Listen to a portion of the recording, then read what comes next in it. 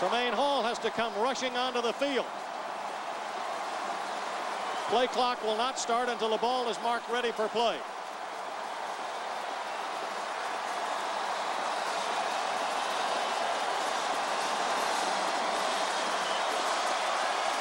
There's the ready for play signal.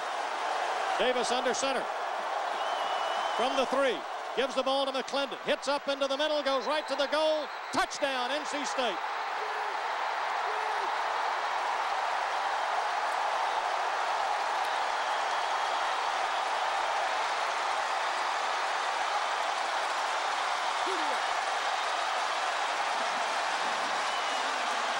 Well, there's some discussion going on now with the officials. We got an early signal for a touchdown. Yeah, I don't know what this is about. Jim Knight will explain it to us. He's coming out of the conference right now. Here's Mr. Knight. Please set the clock for 13 seconds, 14 seconds, 1-4, and it will start on my whistle. It is inside the 1-yard line. So no touchdown, so the points will come off. It'll still be 30-24 Carolina. 14 seconds left. Well, the crowd is confused because the scoreboard is showing 30-30.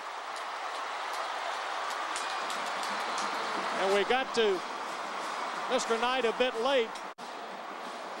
So it remains 30-24. And now the board is being changed. And now the board is being changed. The ball is inside the 1-yard line, 14 seconds left, no timeouts. Now the question is, can the Tar Heels hold? And can the Wolfpack get it into the end zone? How you going to stop TA from a half a yard? Chuck Amato, the state head coach, the 58-year-old head man of the Wolfpack, has come all the way out on the field to talk to the officials. He is standing inside the numbers, and he's upset. It is uncommon that a clear early signal for a touchdown like that will be overruled.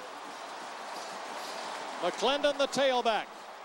Davis will line up under center. State with no timeouts.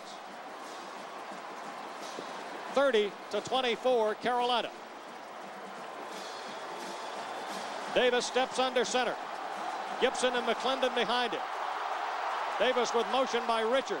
Will give the ball to McLendon. He leaps. Oh. He doesn't get in. He fumbled the football. Carolina holds. The game is over. And Carolina has won the game. No, it stopped with 6 seconds remaining. They're going to have time for another play, perhaps. That wasn't a 4th down play, remember. And we got a clock stopped with 6 seconds.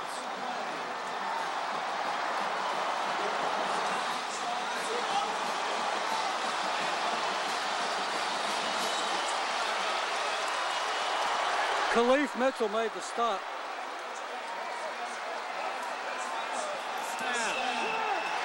It was a fumble on the play. Yeah, they are saying that a Carolina fumble or a state fumble recovered by the Wolfpack. So now the Tar Heels can take a knee. Lee Pace, you had a look at it. Who got it? Khalif Mitchell made the tackle. I cannot see who made the fumble recovery. The state coaching staff, this is going to be intense after the game. Chuck Amato is jaw to jaw with one of the officials. I think the officials are going to need an escort off this field when it's all over.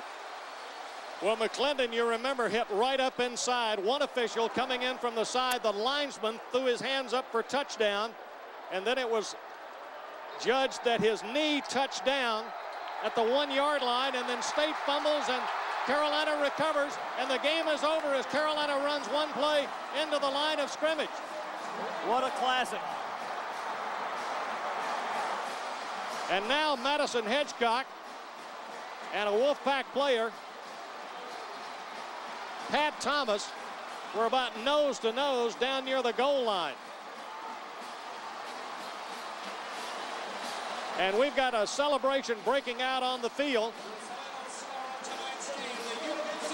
But at the other end of the field, Carolina and State players are shaking hands with each other and congratulating each other, as they should, on a game well played.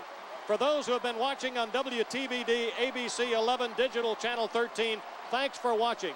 The final score in an epic State Carolina game, 30-24 in favor of the Tar Heels.